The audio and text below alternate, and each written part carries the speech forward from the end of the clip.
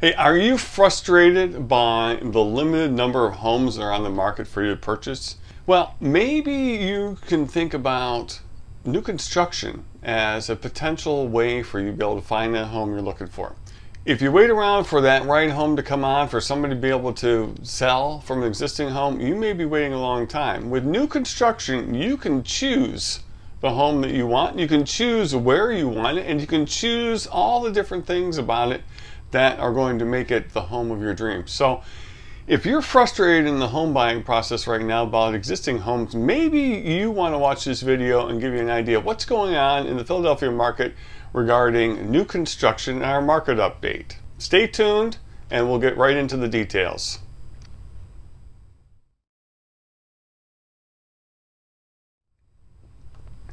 So one of the things that we want to talk about here is when we're looking at homes on the market, often when we will pull up listings, there's going to be listings that are on there that are new construction.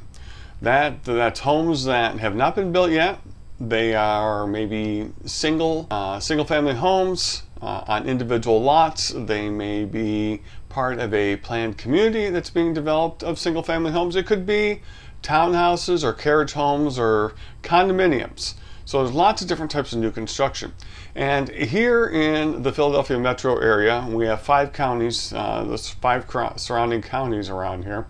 We have a variety of new construction options for you. So if you aren't pressed to have a home immediately, if you have a little bit of time to be able to plan on where your next home is going to be, we're going to give you a breakdown of some of the counties around here and what that looks like for you for new construction, what the opportunities are, what the potential costs could be, and maybe how to get started. So we know that the current values, the current inventory levels right now are very low. Extraordinarily low, you've been hearing all the time, and much of the reason for that is because we have not been able to build at a level to satisfy the growth of the population over the past 10, 20, 30 years. So when you cannot build to take care of population growth and you have a reluctance of sellers putting their existing homes on the market, clearly we're going to have some constraints as far as inventory. The other thing that takes place as well is that not all areas of the country can build at the same, let's say, pace or level. In the Northeast here, it's very difficult to build homes, just like it is in California. Between the unavailability of land, the challenges that occur when you try to develop that land, either through local ordinances or zoning or costs, and it takes a long time in order to get a project off the ground. There are other parts of the country, for example, outside of Las Vegas or outside of Phoenix, or we know in Texas and even in areas of Florida, where they have more available land. And so the rules there are a little more favorable for them for new construction, and it's easier for a builder to be able to get a project off the ground. They do have their own constraints, but they are less so than what we have here in the Northeast. So when we start looking at some new construction, we just don't build the same level and rate that they do in other parts of the country. But we can have some very nice areas around here of which to get new construction. So let's talk about what we can look for as far as what you can get in this part of the country outside the Philadelphia metro area. We know as well that if you're looking at resale, that often you are going to have to do work on the home anyway. And so new construction is going to be more expensive than resale, but if you look at resale and then look at the money you're going to have to put into either cosmetic areas, new carpets or flooring or paint, or even something maybe more substantive like a roof or an HVAC system, sometimes you'll find out that the costs get to be comparable. As well as the fact that with new construction, you really don't have to worry about anything probably that's going to need repair until maybe the hot water heater goes in about 10 years. So you have a lot more, let's say, peace of mind during the initial 10 to 15 years of your ownership than you would on a resale. So that's something to think about as well. In addition, with new construction, you get to choose what you want. So there's going to be a time frame of which you're not going to have the home or product available to you immediately, But when you do have it, it's going to have everything that you're looking for, because you were the one that chose that, designed it, and it truly is a home that is going to fit your needs. So let's take a look at the market stats in new construction in the Philadelphia metro area. We'll give you a breakdown by county, whether or not we're talking detached, single family home, or attached, like a townhouse or a carriage home, what the kind of price ranges are for them, at least the average prices, and what the percentage is of availability based upon the total number of listings. We'll give you some examples of what you can get, and then we'll tell you as well how you really need to proceed for new construction. In Delaware County, which is adjacent to Philadelphia Center City, 15% of the total listings are new construction. Of those 15%, 65% are detached single-family homes with an average price of somewhere around $1.3 million. An example here you can see is Garnet Point. This is a new development that's beginning construction in mid-2023. Beautiful looking homes. You have a variety of homes to get from anywhere between 2,800 square feet all the way up to maybe 6,000 square feet. Great looking product. It's going to be about 16 homes. If you're looking for some place that's in Delaware County that has good accessibility to both Philadelphia, the city, as well as Wilmington down in Delaware, we find that that area is a great area for people who have to work in either one of those locations. 35% of the new construction availability are going to be in townhomes or carriage homes. The average price for those is about $820,000.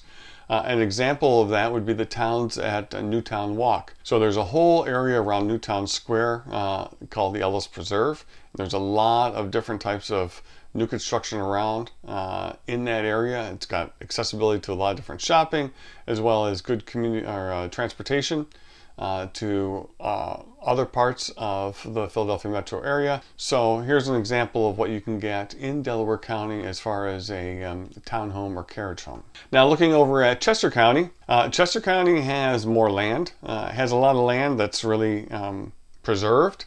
28% of Chester County has been designated as preserved or not to be built. But there is still land that's being built upon.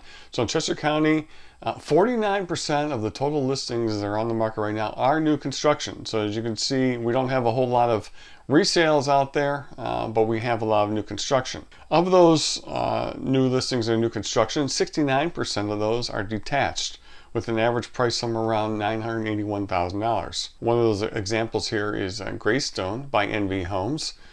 Nice single-family homes, a lot of different variety among those. It's a great location. It's just outside of Westchester. 31% of the townhomes, or 31% of the new construction, are townhomes or carriage homes with an average price of $720,000. An example of that would be Willistown Point. You can take a look at that here. Another nice area in Chester County in which there is new construction available. Moving on to Montgomery County, which is on the northern border of Philadelphia, 35% of the total listings on the market are new construction. Of those, 63% are detached with an average price of somewhere about $1.1 million. Here's an example here, Bexley, which is by WB Homes. We actually have a client who's building a home in this development. Very nice homes, very nice quality, and the builder is very flexible on all the different types of options and different things you can want. We're very impressed with how this is going to look, and my clients are excited about that project. 37% of the new construction listings are townhomes or carriage homes with an average price of about $645,000. Example of that would be Wheatley Walk, another one by WB Homes. Great little area that is being built up, and I'll give you some example of what you can get in Montgomery County in a townhouse or carriage home. In Philadelphia County, which is where Center City, Philadelphia is proper, very little new construction compared to the total number of listings on the market. So only 10% of the total listings are new construction. Very, very few of those homes are going to be single-family homes, detached. Only 3% of the total new construction is detached homes with an average price of about $1.3 million. You'll find very few neighborhood developments or developments being done as a project of multiple homes. Most of those are going to be individual single homes on individual lots that were found, at some location around the city proper. I don't have any developments or neighborhoods for that example, because they are pretty much more one-off custom homes. 97% of the new construction in Philadelphia area is townhomes, carriage homes, condominiums. Average price of about $1 million. We have an example here from Toll Brothers called North Bank. You can see these townhomes in the building here. It's along the Schuylkill River. Very nice development they're putting in place here. So this gives you an idea of what you can get in the city limits of Philadelphia for new construction. Looking over into Delaware, because Delaware is adjacent right to where we are, and there's a lot of people who live in Delaware that work in either Philadelphia or Wilmington, or even south of Wilmington into Dover. So Newcastle County is the county that's adjacent to Pennsylvania. So of the total listings that are on the market, 36% of those are new construction. Of those 36%, 72% are detached, with an average price of about $685,000. Here's an example here, Village of Bayberry. They're actually building a village down in Middletown, Delaware, south of Wilmington.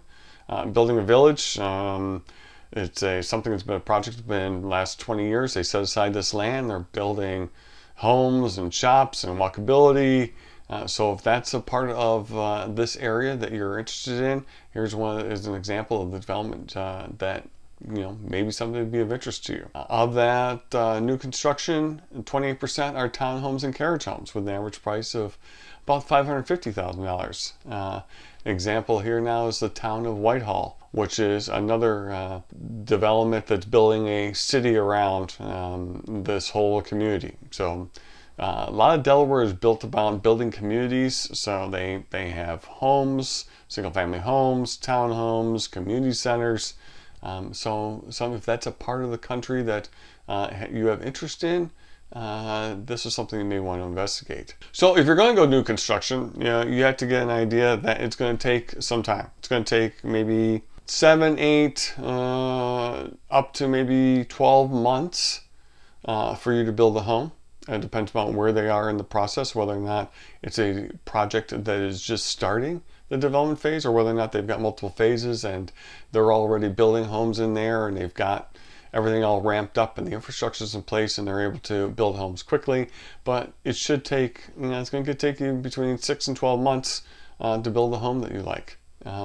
So you want to understand that and understand how that works into your timeline about where you want to be. There's also a process involved in new construction. It's very important for you to have representation.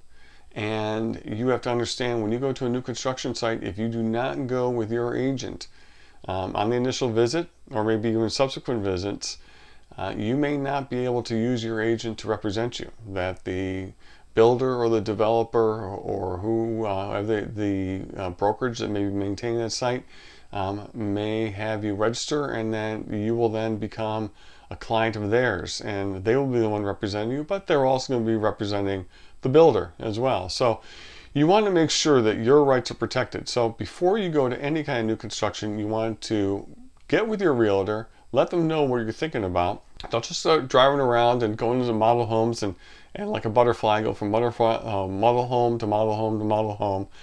That isn't going to be to your best interest. Let your realtor understand what you're trying to do about new construction, give you an idea of what some of the projects are around there, and help you get better prepared so you can start exploring new construction as a potential for you to get that new home that you're looking for. If you have any other questions, please do not hesitate to throw us a comment down at the bottom of this video.